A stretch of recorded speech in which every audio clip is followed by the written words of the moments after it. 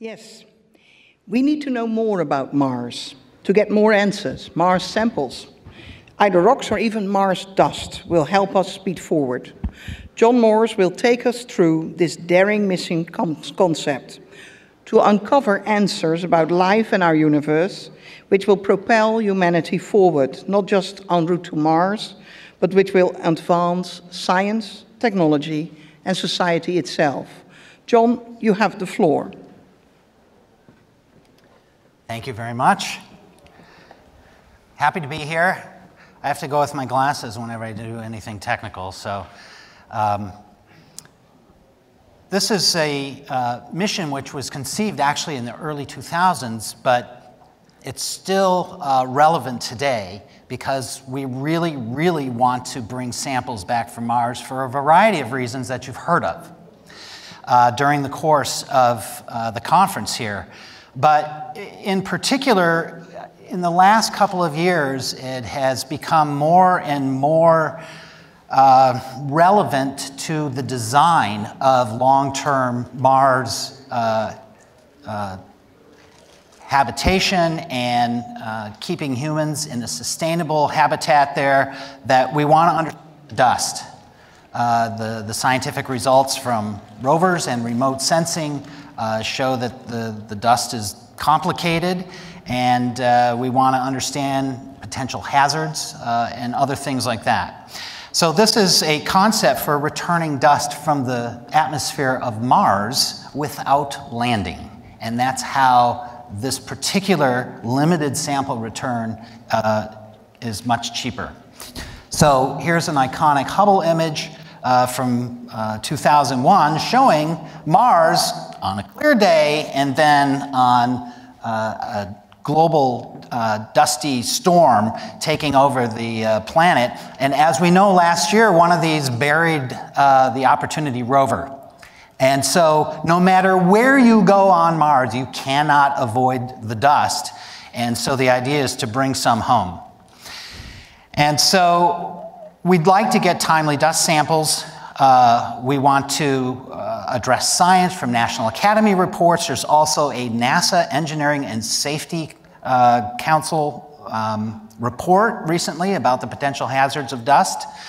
We want to understand Mars geology, et cetera, and also address planetary protection protocols sooner than later, because we know that those will increase in complexity as we do landed sample return and deliberately target the search for life and returning those samples to the Earth. And then, of course, we've all been talking about humans going to Mars and the potential consequences if there is a Martian biosphere. So let me go to a video, and the video's a few years old, and so some of the titles for the people have changed, but you will recognize the participants in the video, and they talk a little bit about Mars in general, which I think is good at the end of the conference here. SCIM, sample collection to investigate Mars.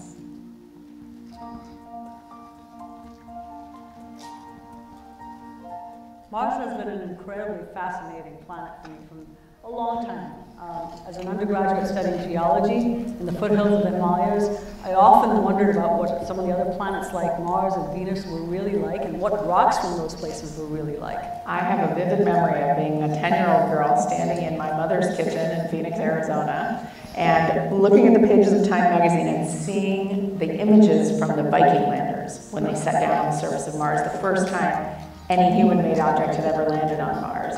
And I saw those pictures and I was drawn in. I wanted to reach out and touch those rocks. I wanted to run my fingers through that soil. And ever since then, I've been pretty obsessed with Mars. To me, the thing that has always set Mars apart among all the planets is that it is the one planet that is most like Earth that we can imagine life as we know it possibly having taken hold there. And so by studying Mars, we can learn about our place in the solar system, our place in the cosmos, and perhaps learn about how life first evolves in ways that are very difficult to do anywhere else. Well, I was very, very fortunate to be the son of a rocket scientist. My dad worked on the Apollo program when I was very young, and so I grew up with the ambition to set the very first boot print down on Mars. I became an astronaut. I flew 5 space shuttle missions, incredible missions up into space. Didn't quite get a chance to land on Mars, but I know that one day SCIM will fly and future astronauts will land on Mars on the shoulders of all the work that's come before. So I think this is a very exciting time to be alive and a very exciting mission to pursue.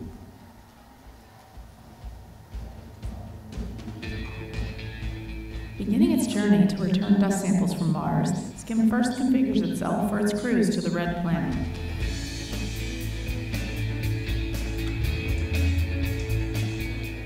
So that's the key reason I've chosen to be involved with the SCIM mission, and that I see it as a high reward compared to the risk. The system development is amenable to streamline management because it's fundamentally based on technical factors that can be controlled rather than risk factors that need to be managed.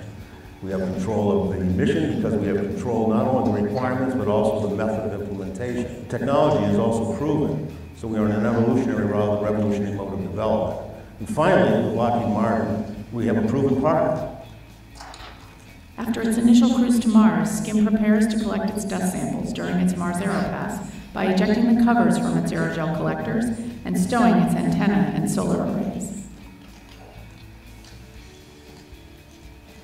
The cone-shaped SCIM spacecraft soars 14,000 miles per hour at a shallow angle through the Martian atmosphere, collecting its dust samples about 25 miles above the surface. A slow roll keeps the spacecraft stable, while the aerogel collectors capture impacting dust towards the aft end of the spacecraft, where temperatures are much lower than at the nose. SCIM emerges from the Martian atmosphere without going into orbit, reconfigures itself for interplanetary travel, and is directed back to Earth through a deep space thruster burn.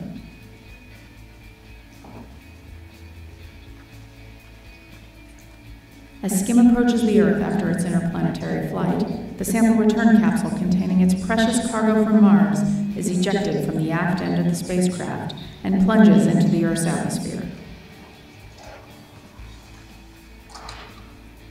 A heat shield protects the capsule during descent, then parachutes deploy to bring the capsule to a gentle desert landing. And this is when the great science of SCIM begins. Our team of leading scientists will extract the dust grains from the collectors, and we will send them to the best laboratories in the world. We will study the chemistry and the structure of the dust grains and decipher the history of Mars. So what's going to be amazing is after the capsule lands on Earth, our recovery team will go get it and bring it back, and then we're ready for our preliminary examination. Imagine the first time that we're opening that capsule and really seeing this microscopic rock collection that we brought back from Mars. So the dust on Mars is really special because it forms this global layer. So a scoop of this dust, which is essentially what we'll have, is like a miniature rock collection from Mars that represents all the different rock types in the Martian surface. So just by studying what different kinds of minerals are there in great detail, we'll learn about the diversity of rock types on Mars.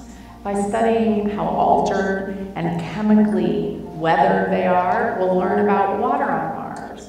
And by understanding specifics of their chemical makeup, we'll learn great details about the Martian environment and whether it might have been hospitable for life. There are two ways to get a global understanding of Mars. Either you can go to an enormous number of places and bring back samples from all of those places, or you can bring back a sample of something that is from everywhere and distributed everywhere. And that's the ubiquitous Martian dust, the soil. And what that does is it tells you about the average Mars, what the bulk composition of the crust is like, and that contains lots of information about how crustal formation processes operate on Mars. Mars is one of 4 terrestrial planets. There's also Mercury and Venus and Earth, and it fits somehow into that overall picture. But to understand how it fits in, you need to understand how the planet works, how it turns itself inside out and creates its crust. And the only way to do that is to understand the composition of the crust globally. And so getting a sample of this dust that's everywhere is going to be an incredibly valuable thing.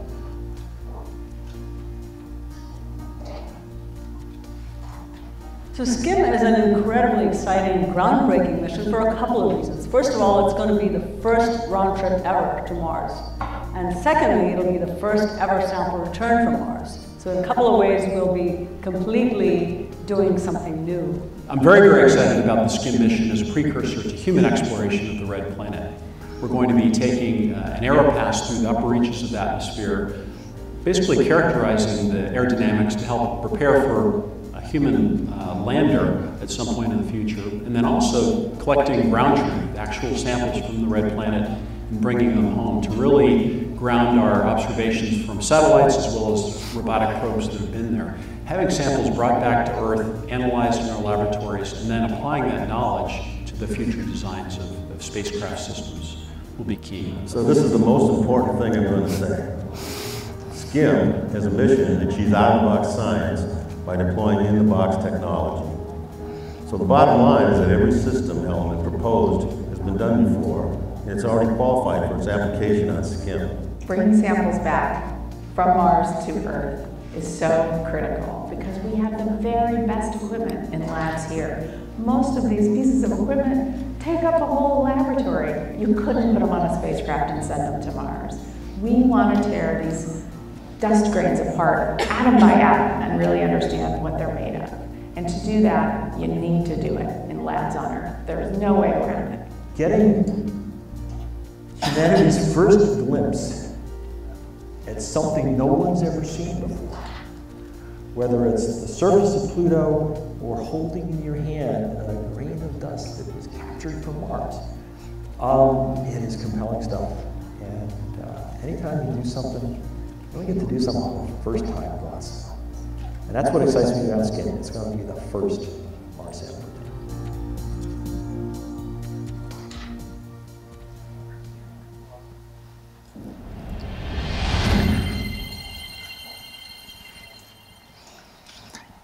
And then the boldly go. I did this on my piano.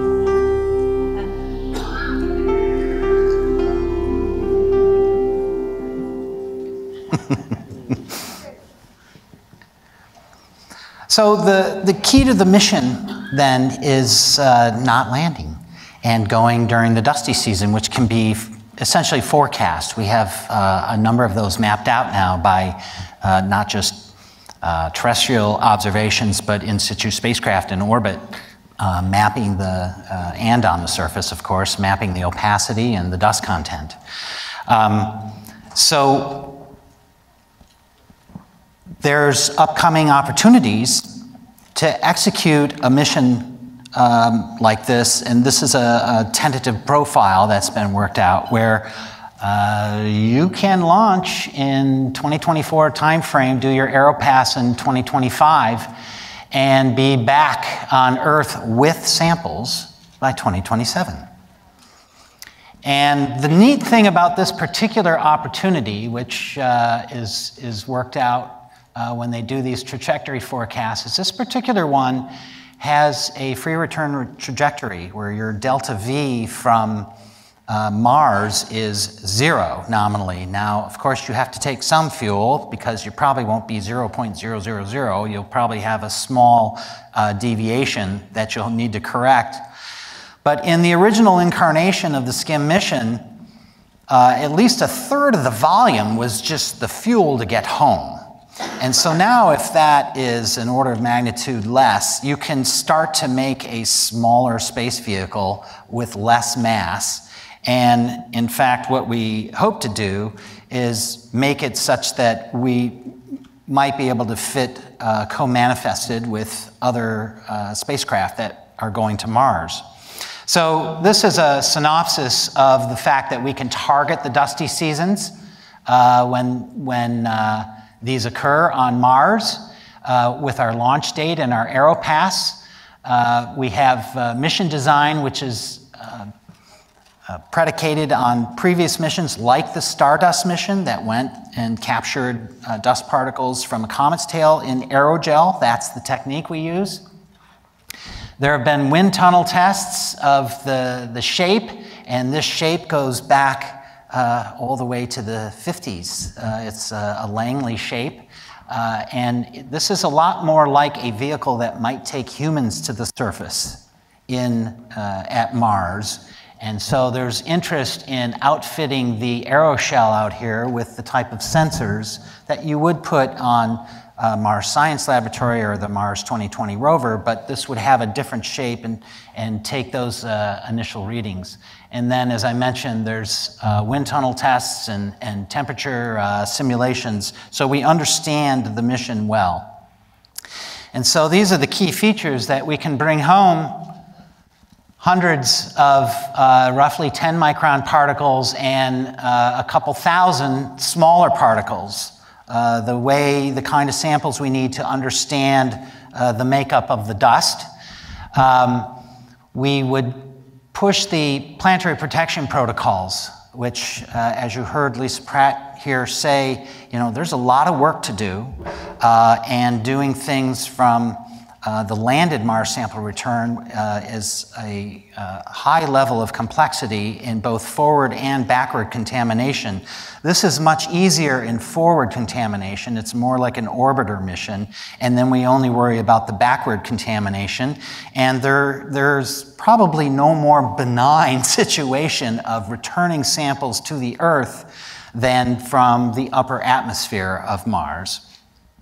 And so it moves the process along. We look at doing this with public-private partnership, and you could even implement this as a service, like they're doing with CLIPS. It's not that there's a commercial market for doing these missions over and over. However, industry knows how to do this. And we could do this with a lot less overhead than a typical mission funded by NASA.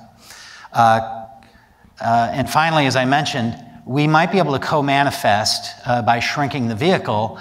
And everybody knows we want to have a comm relay at Mars. We all know that, and we're looking out into the mid and late 20s time frame. And we would love to have something there so we're not relying on spacecraft that are literally 2 decades old in order to provide those relay surfaces. So thank you very much, and let's go bring Mars home. Thank you.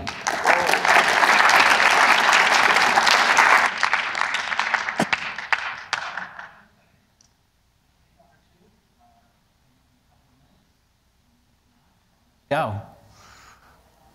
Sure. Okay. You want to run up to the microphone?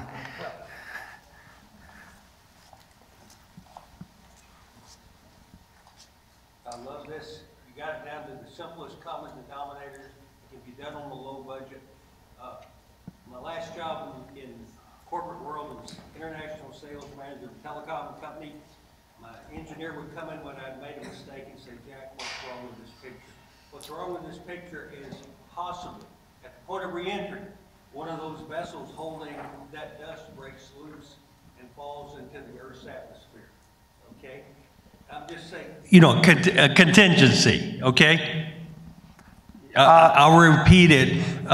Your own re-entry, one of those vessels holding the dust breaks open and spills all that dust into the Earth's atmosphere. Just a possibility. Right. This is the planetary protection protocols, in that we would have a design that doesn't do that. You would have to make sure that you don't have a catastrophic failure on Earth return. Again, if people are familiar with the Earth return, there was Genesis and then there was Stardust. One of them, the first, failed to have its parachutes deploy. The second one went fine. And we'll have OSIRIS-REx and other samples returned, and it's that heritage that we build on. And then we would have a return system that avoids the catastrophic situation you're talking about by design. But thanks for the reminder. One other question? Yes, given that scenario, wouldn't it be a consideration, even without that scenario, to have a place in orbit around Earth where you first bring the materials back so you can do an initial assessment of how dangerous or not dangerous they are. Then you bring it down to the Earth for further assessment. There are people in the audience and on the next panel and who have spoken previously who could address that issue very directly because they live this issue of planetary protection and how to mitigate the risks. This is a huge issue because it's partially psychological and not just technical. And the ideas, you know, some people think that we're going to do our Mars sample return with astronauts' boots on the ground on Mars and returning to the habitat for analysis in order to keep the Earth's biosphere isolated. There are other ideas for capturing in cislunar space or low Earth orbit in order to look at the samples before returning them to Earth. This concept doesn't have propulsion to do that, but we do follow the protocols as you see when you have a little return spacecraft which is disconnected from anything that touched Mars, and the mothership goes off into infinity.